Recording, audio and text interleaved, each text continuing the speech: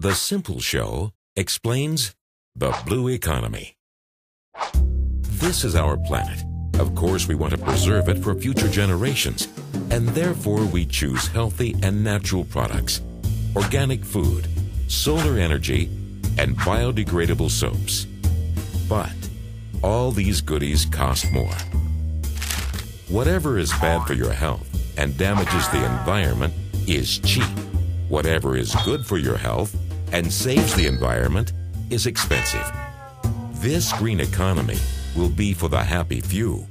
Most of us cannot afford it. Worse, some stuff we thought is great for us and good for nature actually is not good at all. Biosoaps use palm oil from plantations that destroyed the rainforest. Solar energy depends for decades on subsidies, which must be paid with tax money. Bioplastics compete with food. Organic food is shipped around the world, damaging the climate. So it is not only expensive, sometimes it is not smart either. So we have to be more creative to do it better. We must open our eyes to see what we've got. For example, here is our morning coffee. We really only use 0.2% of it.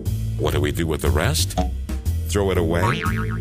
We use it to grow mushrooms, then feed the leftovers to animals. Animals make manure, and bacteria make biogas from that. We thought it was only waste.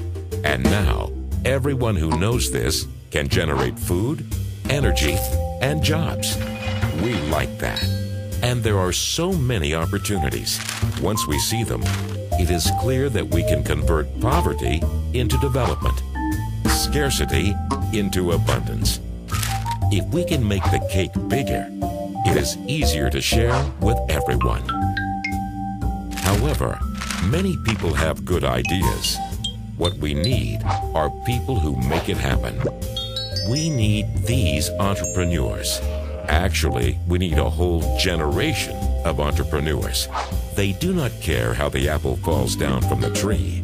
Newton figured that out hundreds of years ago. They want to know how the apple got up in the tree in the first place, defying the law of gravity. These innovators think like David, who beat Goliath. Without experience and little money, they change the rules of the game and generate more money for themselves and their community. That makes everybody happy.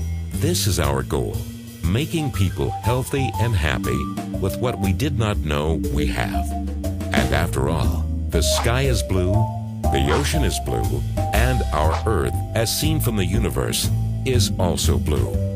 That's why we call this the blue economy. It has only just begun. For more information, visit Zilā.org.